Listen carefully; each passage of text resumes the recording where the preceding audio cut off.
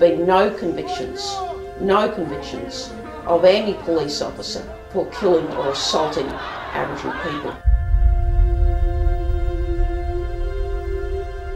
This is how bullying affects a 9-year-old kid.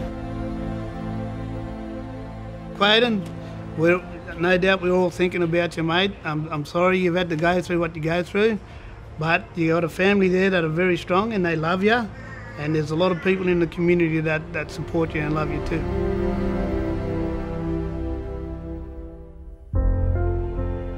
I bring in a strong message, a strong voice. Today, I speak in my cultural truth that children who are raised under this practice deserve only love, respect, dignity and acceptance. It's hard like a tsunami when you're told that your auntie, your beloved family has passed away on a concrete floor in a watch house in Brisbane. That this officer doesn't have a checkered history for mine. If there certainly is complaints sustained against him, you would have to say he's had a bad day. And it must have been one day for him.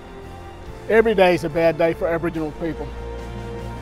We're talking about near 50,000 years of human occupation in this site. Money can't buy this back. Nothing can replace what is gone now. It all happens so fast.